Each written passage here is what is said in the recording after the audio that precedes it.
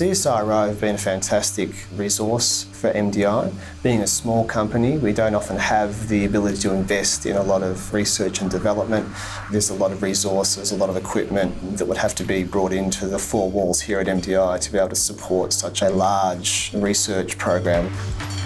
Penthrox is an analgesic. It's a fast onsetting pain reliever. It's been used significantly in the ambulance services in Australia for many years for treating traumatic pain. It's not administered through IV, it's a non-opiate, so it's a non-narcotic. It doesn't have any side effects with regards to ability to be abused. We've recently sold into the UK, and we're also looking at selling into parts of Europe, particularly two countries in France and Belgium, our recent markets. We're looking to open up into 22 other countries in the next 12 months. With the international markets coming on board, we had to look at options to be able to support that increased capacity, and Scoresby was a site that we looked at very quickly. Scoresby allows us to design a purpose-built facility for not only the current process but also for the new manufacturing process, which we've designed with collaboration with the CSIRO.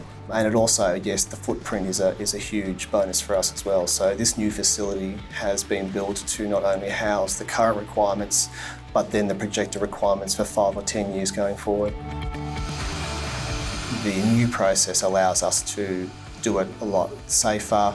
It reduces the risk and provides, I think, a quick turnaround. We have seen significant increases in product yield. Also, the product can be scaled quite simply and easily without the investment in large equipment. CSIRO has been in the story of Penthrox since 1999. During that time, they've assisted us with many other requirements from an R&D perspective.